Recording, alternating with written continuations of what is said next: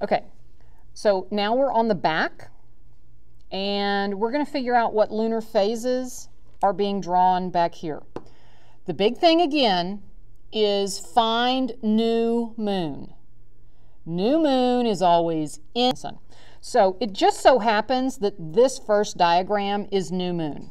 Okay, so this is new moon because the moon is directly between the earth and the sun. So I can go ahead and label that new moon. And what am I going to do on the diagram?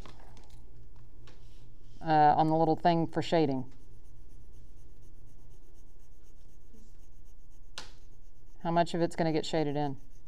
The whole thing, because the side that's facing us is dark. Now, here's the trick for the rest of them, because they changed the orientation of the picture, if you've noticed. But if you can remember, new moon is always in between the earth and the sun, then that's what I want you to do. Here we go. I'm going to take my little marker and I'm going to mark new moon. New moon is always in between the earth and the sun. Once I mark new moon, I go counterclockwise. I went counterclockwise 1/4 of a turn. So what is this phase? It's first quarter. Okay? Okay, y'all can write those in, but I'm going to go ahead and move on. All right, next one. Where is new moon? Always. In between the earth and the sun. So look, I'm going to mark it with an N. And then I'm going to go counterclockwise. I went counterclockwise just like 1/8 of a turn, it looks like. So what is that phase? Waxing crescent. That's waxing crescent. Let's do this next one. Where is new moon? In between the earth and the sun. So I mark new moon and I go counterclockwise. I went more than a 1/4 turn, but less than a 1/2 turn. So where am I? Gibbous. I am at waxing gibbous. All right, the bottom two. Where is new moon? In between. Yeah, y'all should get tired of answering this because the answer's the same every time. Where's new moon? Everybody. In between. Between the earth and the sun. So let's mark it. New moon. And then you go counterclockwise. So what is this phase down here? The bottom left. Full. Very good. Okay, then we're going to do this final one. Where, one more time, where is new moon? In between the earth and the sun. Mark it with an N. And I've got to go more than a 1/2 turn. So what's that phase going to be? Waning gibbous. And then you guys can just write it and draw it in. Has everybody got that?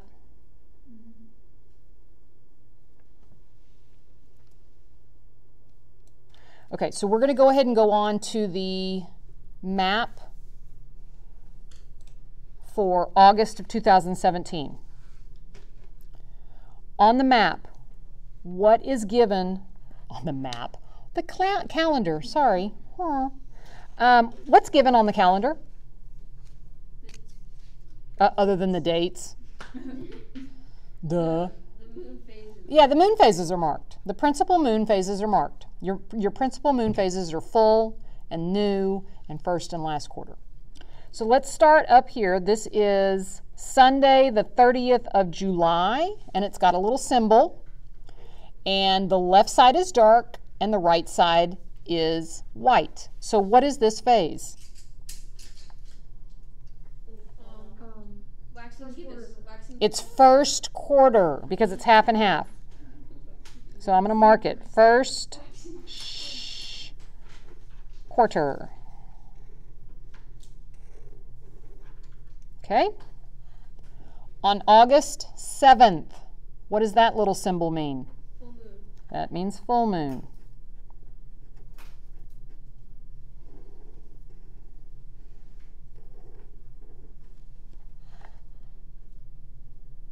on August 14th.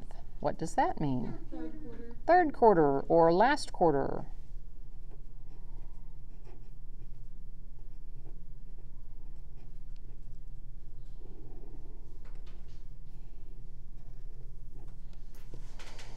On the 21st, what is that? Okay, that is new moon.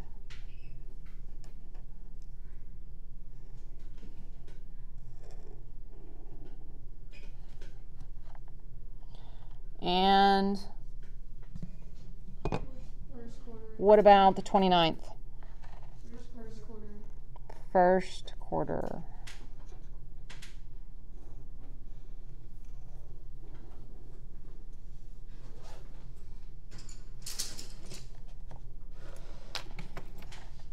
Okay.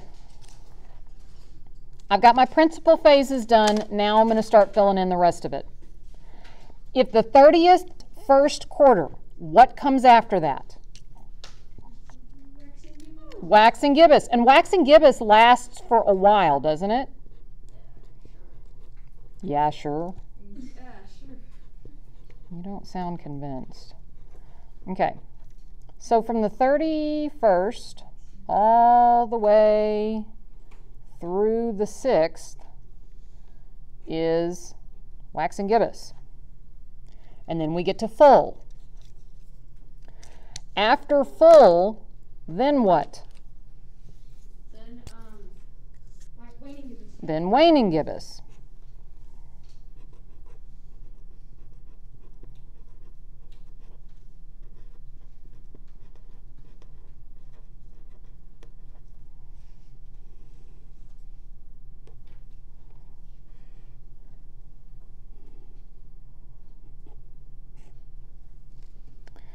On the 14th was last quarter. After last quarter, what are you going to have? Waning crescent. Waning crescent.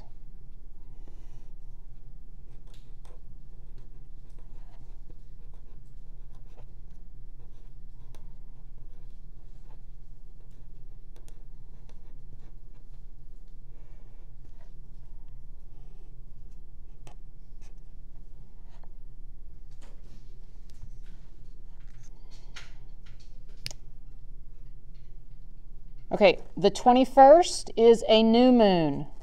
What about the 22nd, 23rd, 24th, etc.? Waxing crescent. It's going to be a waxing crescent. Very good.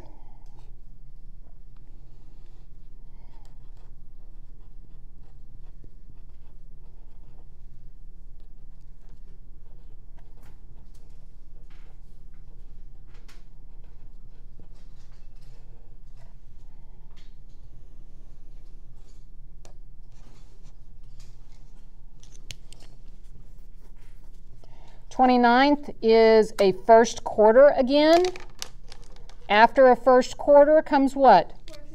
Waxing gibbous. So I'm going to go back and I'm going to use the same color as I did for the last set of waxing gibbous. And that'll finish us out. Waxing gibbous is the funnest this is.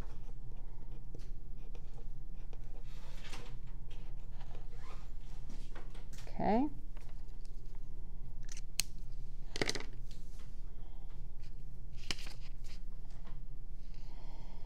And now we can look at some questions on the back. Which dates or date has a solar eclipse possible? On what days would a solar eclipse be possible? What lunar phase would you need? Look on page 240 and 241 in your book. 21st. Because what phase do you need? New moon. Okay, in order for a solar eclipse to happen, you have to have a new moon. Okay, new is not actually the answer to that question because I'm asking for a date. So I need the date when a new moon occurs, and that is August 21st. That's actually the date of that 2017 solar eclipse that I went and saw, that y'all We saw the pictures and it was almost overcast. We almost didn't see it. Now, a lunar eclipse did not occur this month, But dates would a lunar eclipse be possible? The 7th, Why? because it's a full moon. Okay, you would have to have a full moon.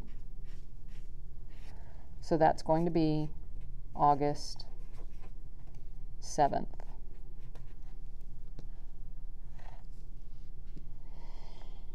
And then 3 and 4 should be easy because we just labeled the whole entire month. What phase of the moon is on August the 2nd?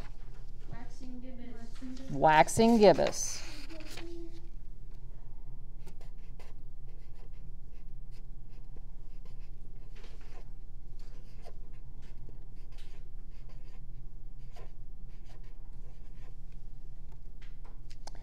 What is the phase of the moon on August 16th? Waning crescent. Okay, so waning crescent. Once you get this labeled, it's really not so scary anymore to answer these questions, is it? Okay. Which date or dates have a first quarter moon?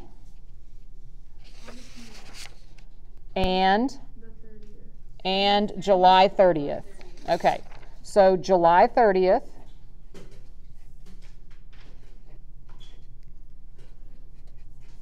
Just because it was included on the calendar. And August 29th.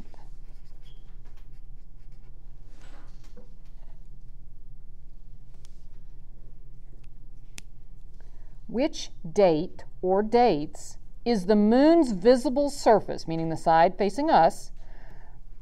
Which dates is it 50% illuminated? June 30th. How about July 30th? Oh, July 30th.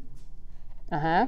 August 14th and August 29th. Because I'm looking for my quarter moons, right? Okay, we'll wrap this up today and we will continue this tomorrow.